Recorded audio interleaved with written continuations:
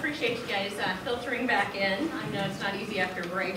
So, as Jim mentioned, he gave you my name, and I am the Executive Director for the Panhandle Regional Economic Development Coalition. I also do community development for the City of Guyman, and came to the Panhandle quite a while ago on a rodeo scholarship to Panhandle State University there in Goodwell. So I won't tell you how long ago that was, but it was a little while. So I really did fall in love with the people there, and believe it or not, I really did fall in love with the landscape there. Coming from Colorado Springs, people have a little bit of a hard time believing that, but there's something to be said about the wide open rolling spaces that we have, and when it is raining, thank God we had a little bit of that this summer. It sure is nice to see those prairie grasses and the wheat and corn and everything flourishing. So I wanted to introduce a little more in depth my panel members who were also instrumental in our process as part of the stakeholders. The regional planning really came about when the City of Guyman, PREDC, the Oklahoma Panhandle Agriculture and Irrigators Association, all of us realized that we really didn't know enough about the water in Ogallala to know how much was left, are we using it to the best efficiency that we can, and what do we need to be doing different to make sure that those conservation efforts are being implemented and are effective. So we all really worked together, collaborated with one another. The regional plan was put together, and we had 12 meetings, I think about 12 meetings across the three. Elected, not moving slides. So, we started putting the plan together, and we had these 12 meetings. But probably the key factors here is it was a collaborative effort from not just municipalities, industries, farmers, ranchers, the conservation board members, districts. We also brought in our surrounding states to meet with us as well to see, because the Ogallala is our main source of water, we wanted to look at what Texas and Kansas were also doing and wanted them to be at the table. J.D. Strong with the OWRD was also instrumental in coming up to some of our meetings. And so it was a real wide effort from across the whole region. But we hired Dwayne Smith from Smith & Associates, and Dwayne actually began his 32-year career with the Oklahoma Water Resource Board in 1978 and served his last 10 years as the executive director before retiring in 2010. In 2010, he worked for the U.S. Army Corps of Engineers in Afghanistan on water, power, and transportation infrastructure. In 2011, Dwayne formed Smith & Associates, where he specializes in water planning, and worked with us. I believe may have been one of his first projects, so the Panhandle Regional Water Plan. And then he's been working with the Southwest Oklahoma Water Action Plan, and also ongoing efforts for regional planning with the Choctaw and Chickasaw Nations. And is also now working with us in Northwest Oklahoma. I'm the Vice President of NOAA, the Northwest Oklahoma Alliance. So all of the economic developers from Northwest Oklahoma and leaders across that group felt it was important that we continue the efforts that we put together in the Panhandle. By the way, I just want to reiterate that the Panhandle Plan was not mandated by the state. This wasn't funded by the state or anybody else. This was funded by our farmers, our ranchers, our businesses, and our municipalities. And I think that's a really key point I'd like to make here. These are people that know that our water resource, especially our farmers, when we talk about Russell, he's a fourth-generation farmer. They want to be able to pass this on to future generations. So there's nobody out there that realizes the importance of water more than a farmer does. So with that, I'll go ahead and kind of brief you on Russell. His family, like I said, is a fourth-generation Oklahoma Panhandle farmer out of Turpin, Oklahoma, in the Panhandle there, right on the western edge of Beaver County, eastern Texas County. his father had begun irrigating in 1976, and they currently have about 50% of their acreage being under irrigation. They mainly raise corn, milo, soybeans, sunflowers, and wheat. And Russell is the president of the Oklahoma Panhandle and Agricultural Irrigators Association Board. He also serves as the treasurer of the Equity Exchange. So with that, I want to go on in. Like I said, we had meetings across the region. We did have over 900 participants in those meetings. And for those of you that have been to the Panhandle, I think total, not quite, but the entire 3 counties of the Panhandle probably have less than 30,000 population. So it was a pretty good turnout, and that was a wide range of people that got involved and realized the importance of really digging down deep to figure out what we have under our feet. So really wanted to make sure that we had our future secured and that we were utilizing the best practices for that. You can read our mission statement here. Due to time constraints, I'm not going to go over every detail of that, but really it's about utilizing, getting the best economic impact by using water the most efficiently that we can. And just kind of reiterate that with the buckets and really kind of focusing on the governor and the water board's Water for 2060 goal. One thing that was really exciting we found in our plan, and Dwayne will kind of go over those technical details in a minute, but the one great thing that we really found out was that we're already using 60% less water today than we were 40 years ago. And a lot of that is due to our farmers investing millions of dollars of their own money into irrigation and other conservation efforts.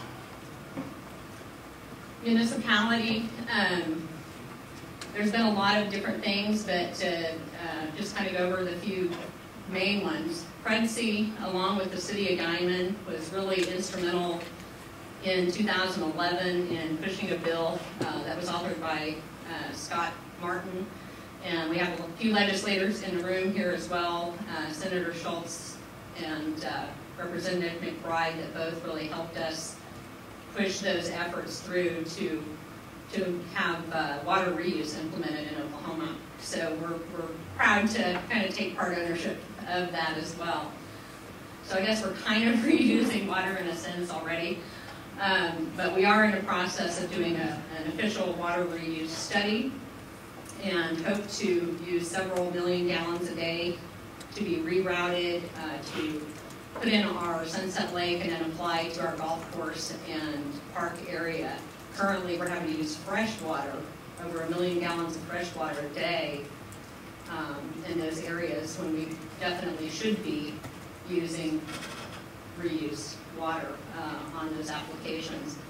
And looking at partnering with our industries and businesses in the area, one of the funny things, I guess, when you talk about energy, and this is an energy sector, a lot of people don't necessarily look at the Panhandle of Oklahoma as an energy sector. We do have gas and oil, and we're very proud of the gas and oil we do have there.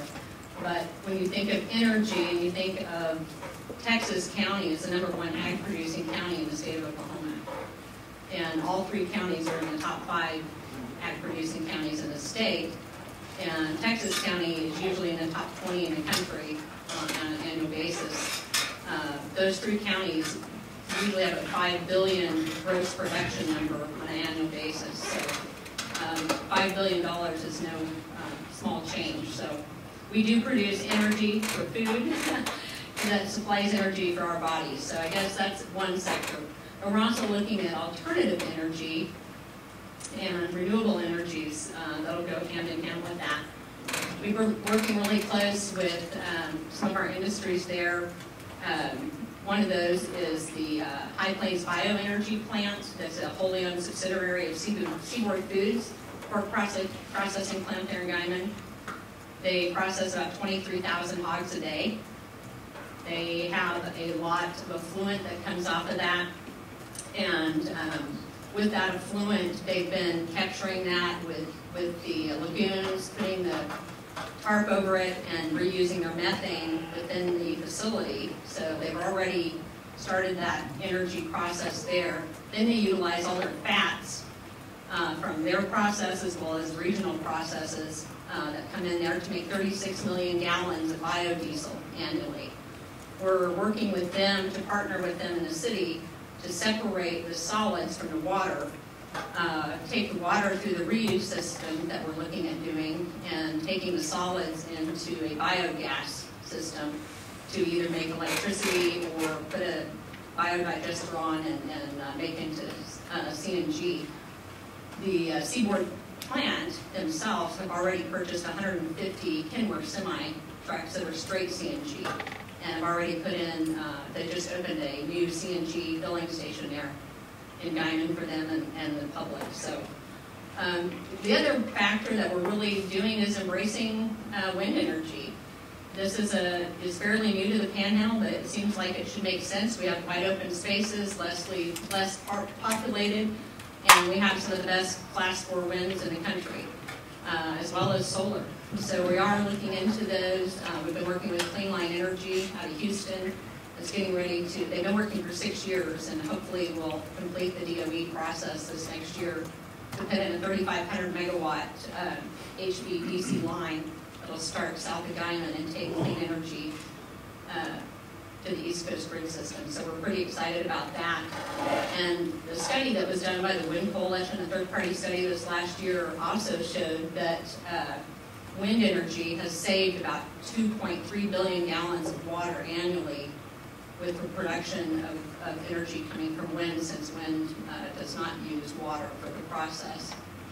And it also helps extend the life of our natural resource that we have an abundance of with natural gas. The other factor is a lot of our farmers and ranchers, through these drought cycles that we've had over the years, need a way to diversify. And wind energy, solar, those kind of components have really started to help our farmers and ranchers hold on to their family farms. So we're excited about those opportunities. I'm going to let Dwayne take it from here and talk about the technical data. Thanks, Vicki. And really, the impetus behind the Panhandle Water Plan from Vicki and Russell was to change the dialogue, change the conversation from the Panhandle is devastated by drought. The ag community, the community irrigators are going unregulated, using water, depleting the Ogallala Aquifer, just making money for today, and for the future it's going to ruin the environment and the ag production in the Panhandle. And Vicki is an economic development specialist. We talked about some of her economic development. How do you recruit business into that environment? Right? It's an ag-based economy. And if ag is, if the storyline is that ag is the problem, and you've got an ag-based economy, you see some of the issues that come up. It was also discussion downstate. I really learned what a downstater is. I'm one of them. I live in Oklahoma City, Russell. And Vicki's right. You know, you don't go to the Panhandle and live there by accident.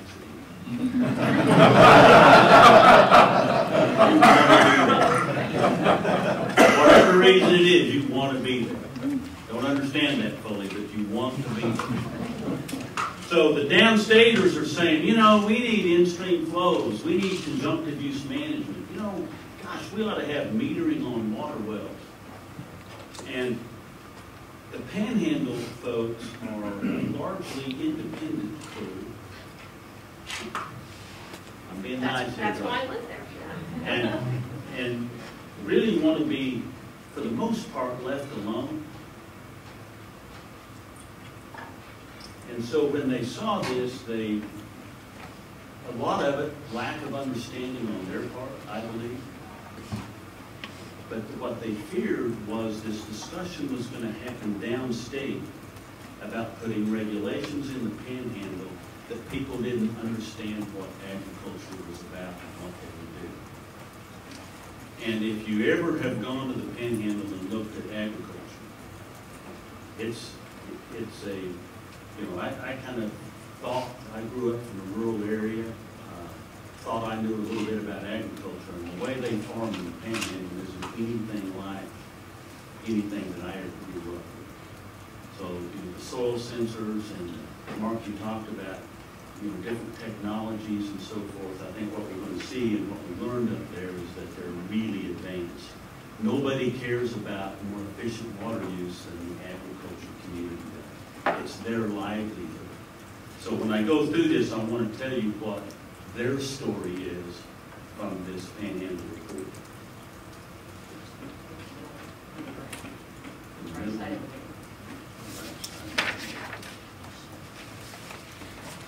In the Panhandle, there's really groundwater. It's the Ogallala Aquifer. Surface water, we have a lake that's full of air.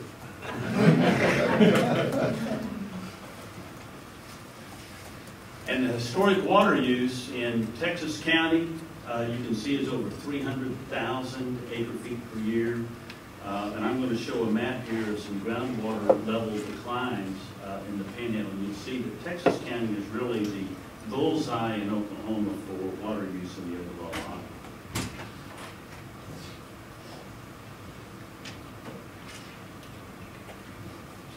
So we look here in Texas County in the middle, Kansas to the north, Texas to the south, and that north-central part of Texas County is really the heart of the Ogallala in Oklahoma. And one thing that we looked at was the regulations in Kansas. Margaret Fast with the Kansas Water Office. In Kansas, the groundwater is public water. In Oklahoma and Texas, it's private water, different laws, different regulations, metering in Kansas, metering in Texas, no metering in Oklahoma, and the groundwater declines are all about the same. So you can't go to Kansas and say, your law worked better because you had more water, or to Texas. All three are different, and all the declines are about the same. And since the beginning of irrigation time, the water levels have gone down about 100 feet. There's some big time decline. So if you want to tell the story of how bad the irrigators are and what devastations happen to the Panhandle because of agriculture, pumpage, and decline, that's how you begin the story. You can see over in Beaver County, we've actually had some increases in water level, up to 10 feet, I think, increases in that area. So what the Panhandle people basically, one of their basic premises was they wanted to protect the private property right aspect of their groundwater. And they didn't want to extend the life of the Ogallala Aquifer on the back of some new regulatory program.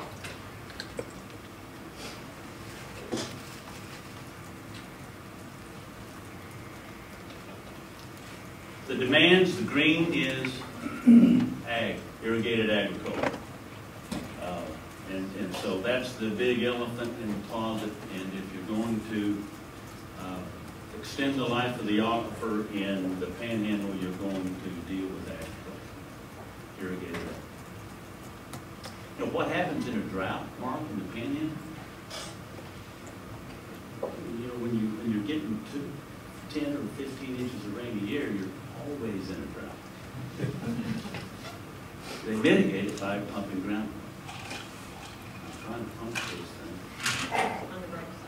All right, I'm going to skip over the population growth where I've got down to 2 minutes because I want to make my phone sit over. All right, so in summary, limited surface water, groundwater recharge slow, and as we get to this, these next two slides are really where we tell the storylines of the Panhandle. When you look at water use in million gallons a day back in 1994, 625 million gallons a day. In 2005, it was 244 million gallons a day. So we reduced water use in the Panhandle by up to 60%.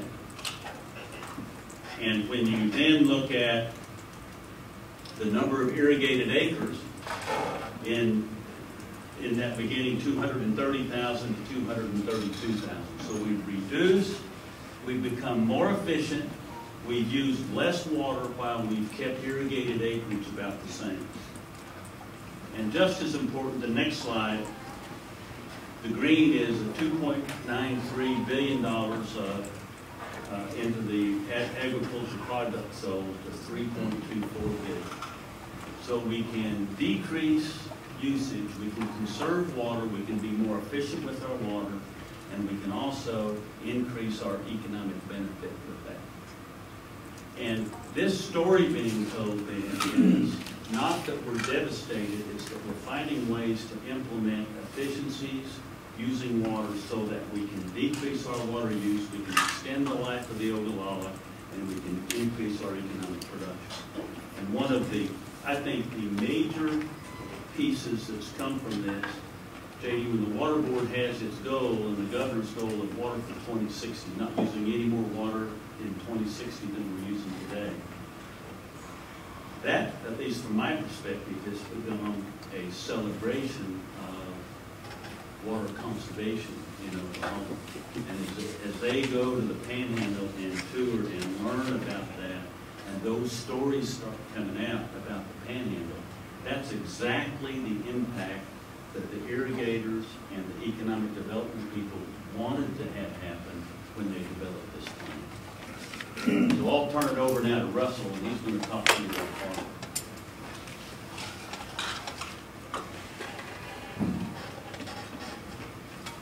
Hello. I'm a farmer, not a talker, so this thing goes really fast. You don't need the cue cards for me. Just sit back and relax. I'm also proving that you should never skip out on your duties. I skipped one board meeting and I become president. And here I am. So anyhow, here we go. How do I make this go? Push that right in here. Okay. When we decided to become a part of this plan and to do this, the first thing we had to determine is a benchmark. What are we doing? Or a baseline, I guess. What are we doing? How are we doing? We knew we were being conservation minded, but we didn't know how well we were doing. So here's some of that data. We have to decide, are we doing a good job? Well, 30 years ago, we ran water down ditches, and it evaporated a lot of it, and it was a very inefficient way of irrigating. We've stepped up to sprinkler irrigation now, and you can see that in our Panhandle we're 85. Or no, that's just the efficiencies. But you can see by the blue how we are on irrigation. It's almost all pivot irrigation. We're starting to get drip irrigation also, but you can see how little bit of that, but it only gains small efficiencies. Sprinkler irrigation, we're showing 85% efficiency, drip at 89%. So that's for the cost involved. The next slide, I think you'll see that it's a very small gain, but it is gaining a foothold, and there is research being done on that. So, and here's a slide that shows that it's not beneficial to our economy to switch the whole Panhandle to drip irrigation just to save that last little bit. It's not going to be an economic benefit. However, as I said, it is taking a foothold, and it's becoming a way of doing it. So there is quite a bit of drip irrigation beginning to get done. This is just self-explanatory. Our crops, corn is still our corn and wheat are very close to when we raise the crops. As farmers, we understand the benefit of, or the necessity to conserve our water. It's our most valuable resource. If we don't have the water, we almost cease to exist in our area. We live in an arid climate. It's harsh. I mean, we have fields that haven't raised a crop in 3 or 4 years because they don't have irrigation. So that's kind of where we're going, what we have to protect. So what we found whenever we did do the study, or the regional water plan was that we are doing a good job. As an industry, agriculture, we do a good job out of necessity. We will continue to do a good job, and we are working forward to keep improving. Even though we've had huge improvements in the past. The improvements are going to get smaller and smaller and smaller just because there's not that much more to improve. But at the same time, we have our regional plan shows that we do a good job with that. There's other ways to conserve water other than just the way we apply irrigation. There's different crops that help us conserve water. We have genetically modified or genetically enhanced, whatever you want to call it. We have crops that use less water than what a normal crop would. So that's a way that we're saving water is in the crops that we raise. Another way is in our tillage options. We till the ground completely open, you waste a lot of water, so we don't do that anymore. Most of it's all no-till. You just plant right into the residue and also conserve water. So that's all these little things added up to our 60% decline in usage of water. I mean, that's how we got to that point. So.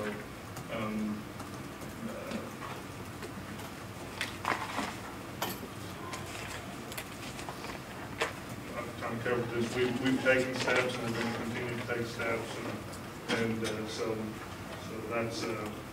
I think the water plan, the regional water plan that we came up with shows that we're doing a good job, but it also it gives us a way of. I have to figure out how to say it, sorry, but we have determined that we can continue to get better. And it lays the groundwork to have more research done. I think that's the point we're at now, is helping to get. I mean, Water Resources Board helps out with funding. I mean, the USDA, NRCS. There's funding to do research on better ways to conserve water, and better ways to irrigate, better ways to farm, and so that's kind of where we're at in our plan now. Is we feel there's money is better spent on research than regulation. Because research is going to give us answers. Regulation just ties it.